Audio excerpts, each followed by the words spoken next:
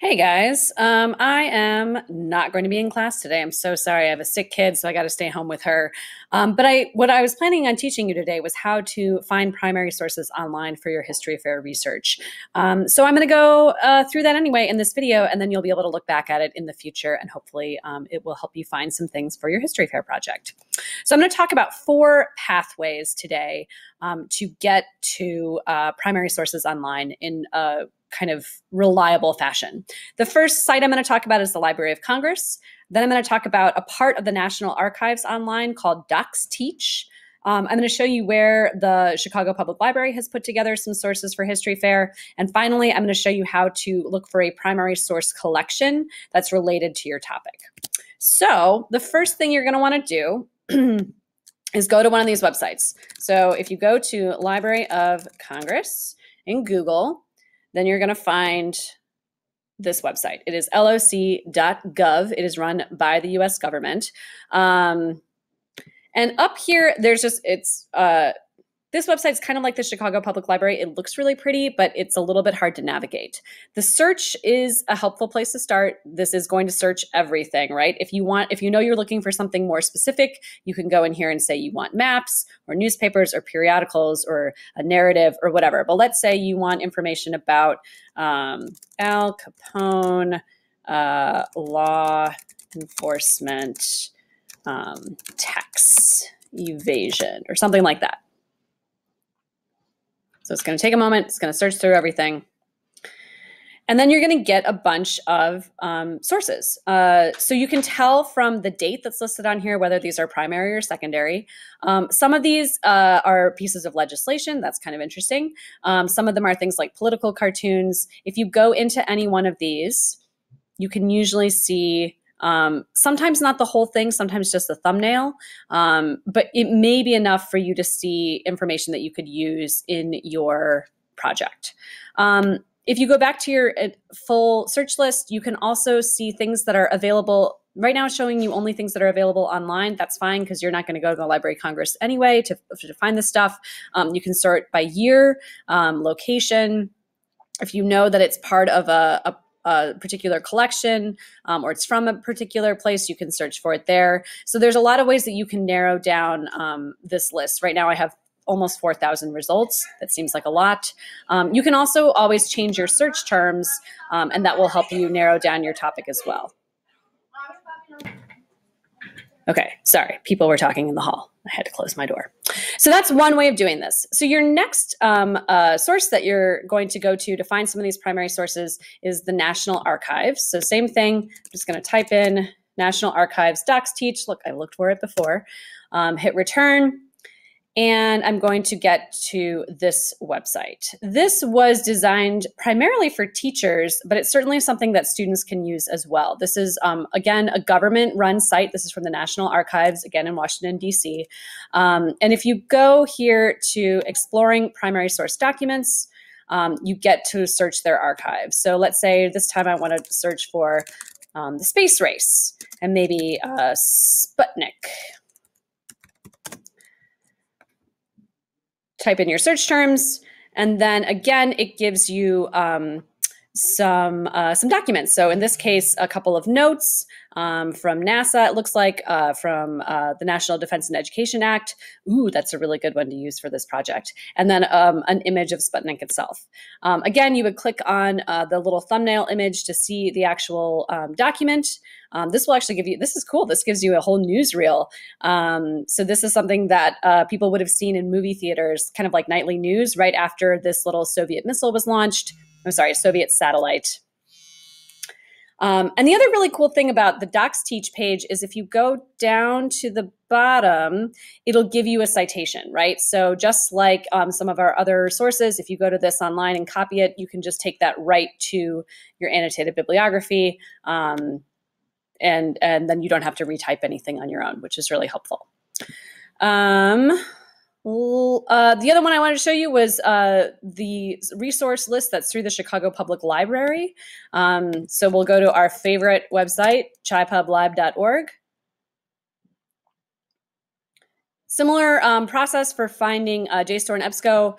Go to Browse, go to Online Resources, And this link over here that says History Fair under the For Teens section includes a couple things. So the Chicago Tribune Historical Archive, this is digital scans of a local newspaper that goes all the way back to 1849. If you go down here, you see EBSCO and JSTOR. We love them. But there's also this section down at the bottom called Primary Sources. So you can kind of read the descriptions that are here on the page, but this again gives you access to some historical newspapers, the Chicago Defender, the Chicago Tribune, and then this site, which is called the Digital Public Library of America, which if you're looking for images of a particular thing, like I know somebody is researching Dorothea Lange, who was a photographer during the 1930s. Again, if you type in your search terms, you will find images related to this person.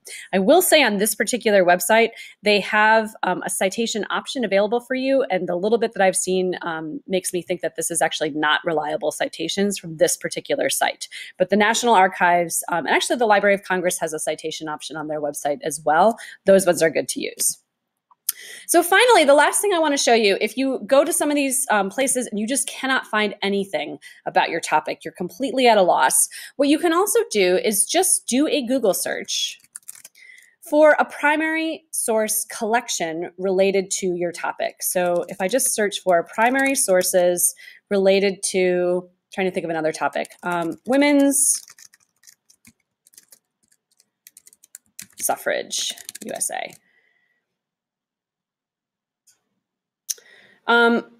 If I go to a website like this, crusadeforthevote.org, from the National Women's History Museum, there are plenty of places out there and historians out there who have started to compile sets of primary sources, knowing that students, that educators, that people who are curious about our history want to go back and look at these original sources. So you can see these primary source sets going all the way back to the early Republic, the late 1700s, and you can kind of page through here. Again, going back to your Google search results, this is the National Archives website again. This is the Library of Congress. This is the Digital Public Library. And here's Gale is a publisher that has a lot of reference materials, and they've come up with a list of 11 primary source documents to mark the anniversary of the 1913 Women's March in Washington, D.C. So again, you can kind of go through here and see what these other editors have put together for you. This is a perfectly legitimate and appropriate use of research time, and it can save you a lot of time if you're looking for primary sources. So don't be afraid when you're looking at your Google results to maybe kind of page a couple pretty deep in here. Again, if it's a .edu, these are often from universities. So this is from Standish Library at Siena College. I don't even know where that is, but they have a whole online primary sources set, again, of places where students could go to do research on this particular topic. So that can help narrow the wide range of things you can find on the internet to something that's much more manageable and much more related to your topic. So again, just like all of these things, if you aren't finding a lot, you can kind of change your search terms. Like if I wasn't finding very much for suffrage, I might type in women's rights or something like that, or primary source collection for women's rights. And again, you'll see a lot of these same websites kind of pop up over and over again, and I get a couple new ones as well. So be creative about how you are searching for your topics. Use your good critical reading eyes to see if these are appropriate resource collections and that will help you, and then follow the links. So once you get into one of these, this website from the Newton Gresham Library is not a source in and of itself. You want to go to one of these other places. So if I went to African American Women Letters and Memoirs, which is from Duke University, URL not found. This also sometimes happens, but I'm going to persist and click on something else. So this is for the Atria Institute for Gender Equality and Women's History, Library and Archive. So again, if I go in here and click around a little bit, I'm going to find some sources here. This collection contains all these things. That's so great. Themes, collection, and then just keep clicking through until you find something that you want. Articles. Remember that 90% of doing research is just reading. And probably another 5% is just click